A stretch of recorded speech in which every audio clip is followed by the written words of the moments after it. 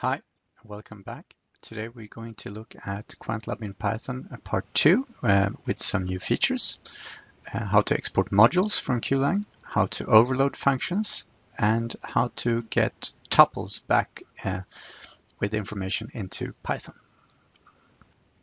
Okay, so how does this work? Let's start with modules. Okay, so we have coded something in our Quantlab developer editor and functions that we want to use from Python.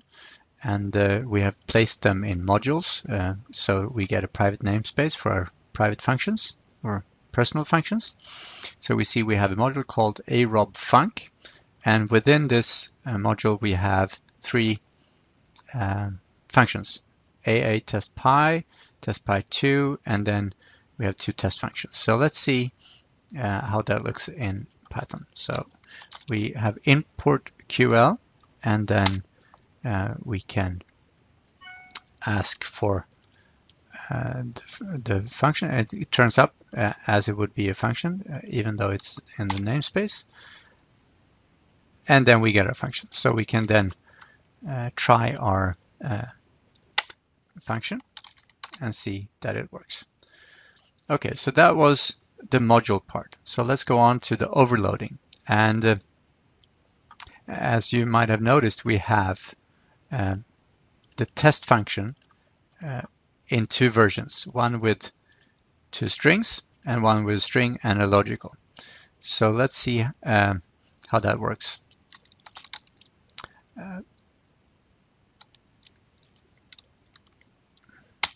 And what is new is that you can also then, if you have option nullable input arguments, obviously you don't have to pass these from Python. So you have two options. Either you write none, none, because they're nullable, and that will call the first version of this function.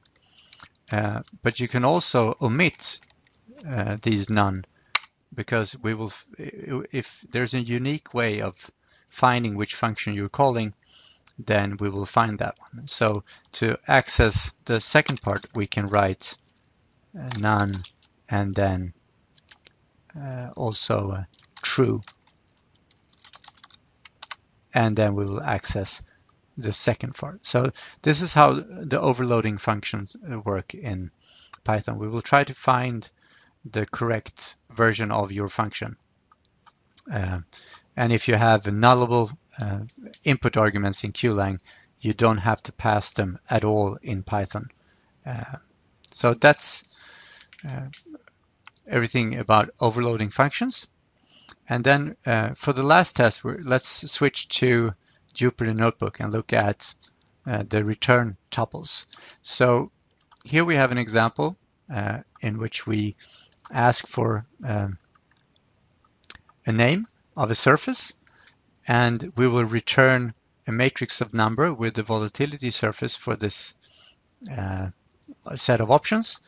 But we will also return for which moneyness and which maturities we have done this calculated grid. So these are then out vector numbers in Qlang, which means that they will be returned in Python together with the return function, the matrix. So we can go to our Jupyter Notebook, and then we have done import QL as before, and we use the current date, and we can then add the variables that we return and just ask for QL get vol surface, ask for vol surface for date and a quote side. And we don't have to pass the option nullable vectors, so because these will be returned for us as they are out arguments in Qlang. So printing these will give the matrix of volatilities, and then the forward moneyness for which we calculate the smile, and then the maturity, so as to get 0.1 year, quarter of a year, half year, 3/4, and 1 year.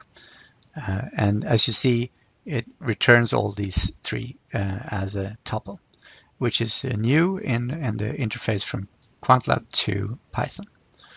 And that's it for today. Welcome back for part 3, where we look at debugging Qlang code used in Python. Thank you very much.